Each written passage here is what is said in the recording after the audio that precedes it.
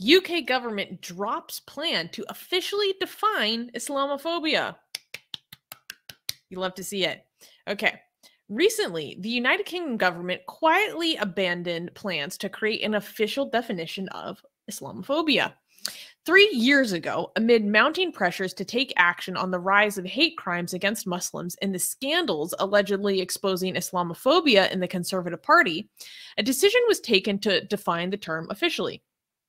In 2018, the All-Party Parliamentary Group defined the term as, quote, a type of racism that it targets expressions of Muslimness.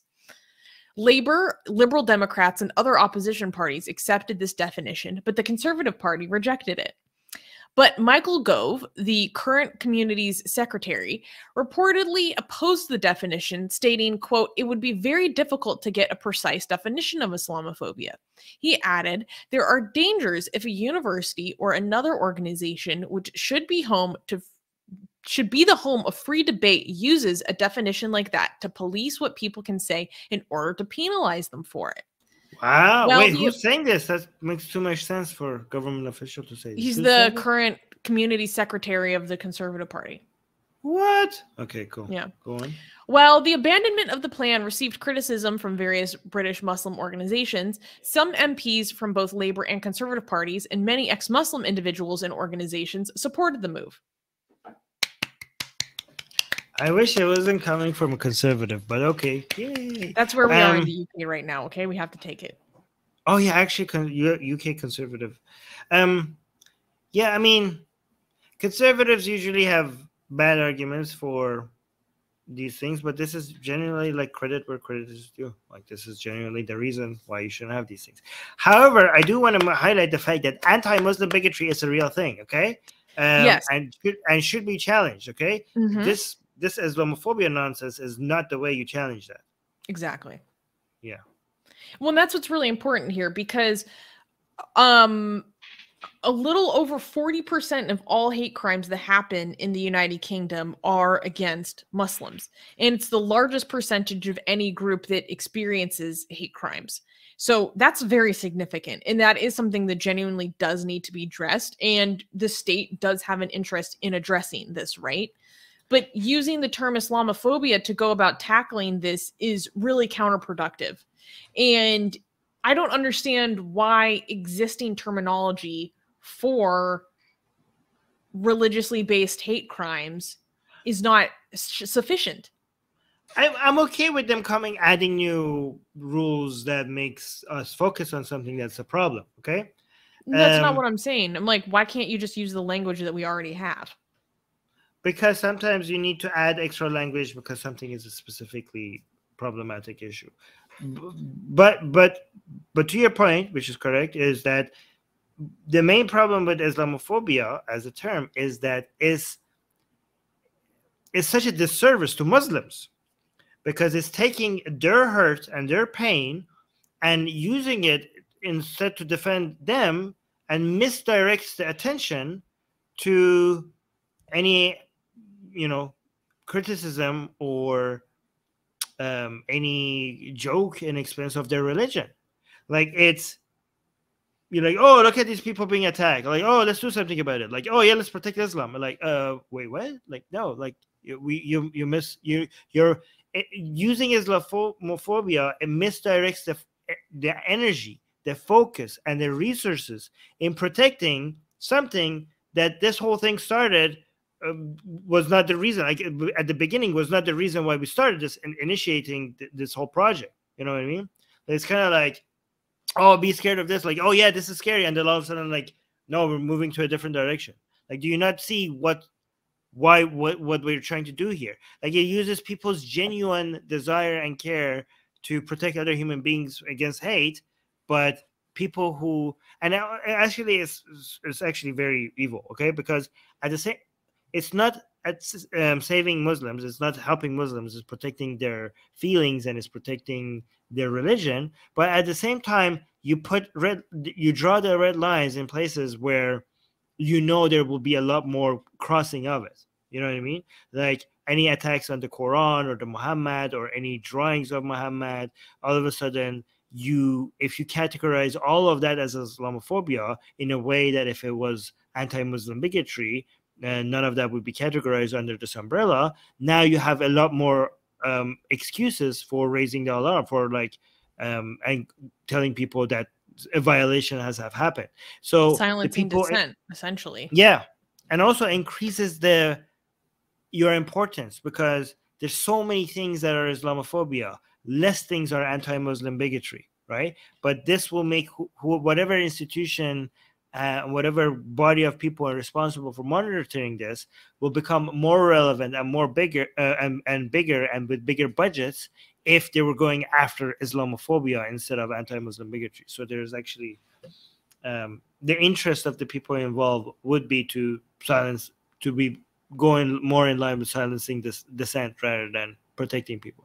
But I'm glad that, you know, thanks to a lot of ex-Muslim activists, by the way, in the UK, okay, because this is them being involved. By the way, guys, this is what being involved in politics gets you, right? So that all the atheists or ex-Muslims are like, oh, why are we involved in politics? Why are we organizing? Why are we becoming political? Why are we creating communities?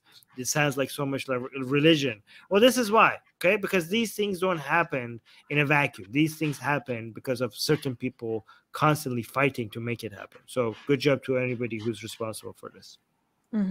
Yeah. Do you think that this government has a responsibility to come up with an alternative phrase? I mean, the term anti-Muslim bigotry is pretty good.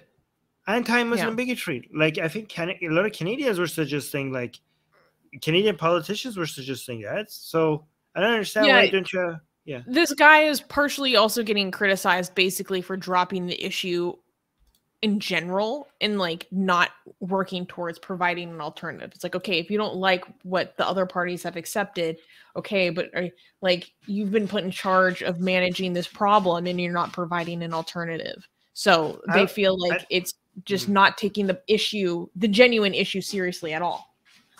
Yeah, I think like I don't know. I have to look more into it, but based on what I know, I would be in favor of actually suggesting something like anti-Muslim bigotry, especially because if you don't address the problem, this whole Islamophobia thing is going to get suggested back. You know what I mean? Mm-hmm. Like you need to create a program that is not anti-Islamophobia, so that you show that you're addressing the problem. So that's because if you don't, somebody eventually is going to come sneak this back in. I would be in favor of actually having a program that looks into anti-Muslim bigotry. What do you think about the definition of Islamophobia that they had?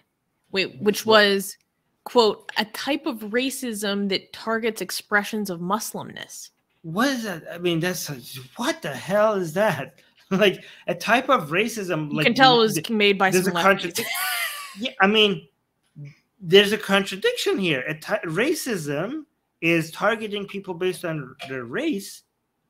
And then Muslimness is not, I mean, do I have to say it? Are you going to make me say it? Because it's so cringe to say it now. Say it.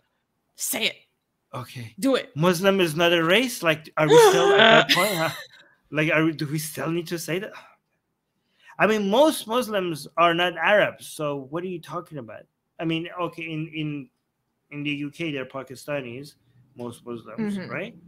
So if the Pakistanis are being targeted, just say like, I don't know, anti-Pakistani, like racism, if that's what it is. I don't understand. Right. That is a large part of it. Yeah. Yeah. Like Islam brags about the fact that Muslimness is not tied to one race. But like the woke narrative would be that Muslim practice is racialized by being identified as coming from foreign nations. And it's of practices and expressions, clothing, food from foreign nations. That, but you're saying that's how the racism gets mixed in because it's racial. That's completely true. That's completely true. Okay, but you're helping that. You're adding to that by defining it that way. You know what I mean? Like you are joining them in racializing religion by saying like anti-Muslimness is racism. Yeah. Trells is coming up with a good point. He says, under that bizarre definition, the traditional Northern Indian clothing that Pakistani women wear suddenly becomes Muslimness.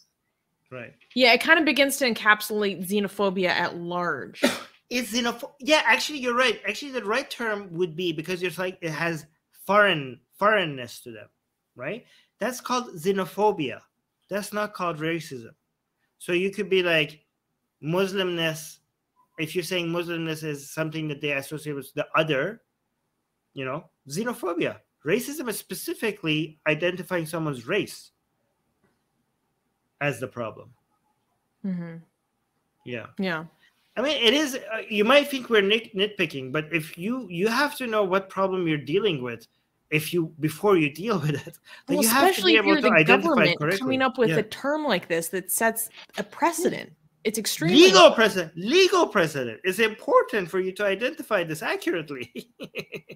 It's not like, I understand how people are like, oh, people are being hurt. Why are you being so nitpicky over their definitions? Because they will have legal consequences, and you're not going to be able to protect those people. If this is not even for us to. We are actually saying this not to be able to attack Islam more efficiently. We're even saying it for the sake of Muslims. Okay, for the sake of their Muslims, it would be better for them if you define this as anti-Muslim bigotry rather than Islamophobia. Mm-hmm. Although, oh my gosh, I wish I could remember. I remember going through the reports on the hate crimes against Muslims in the UK and how there was a rise during the pandemic. I can't remember what it was. I remember we talked about it on this show, and I actually went through the data, and some of it was like really, there were some instances that felt like such a stretch in terms of what they were defining as an Islamophobic hate crime. I can't remember the details though, but I remember like, wait, this is all getting included in the same thing? Yeah. Rebecca is saying, I've noticed that in recent years, a lot of things get called racism that are not racism. It seems that the meaning of the term racism has changed. Yeah, but I do think liberals are doing a good job at fighting back against it. Like it was going cuckoo for a while, but I think like liberals are actually moving forward to like reclaiming the actual meaning of racism. So I don't know. No. Well, you know how I've been feeling lately. Yes. I understand there's still a lot of cuckoo out there, but you can now get the sexiest blasphemous art ever known to mankind for free.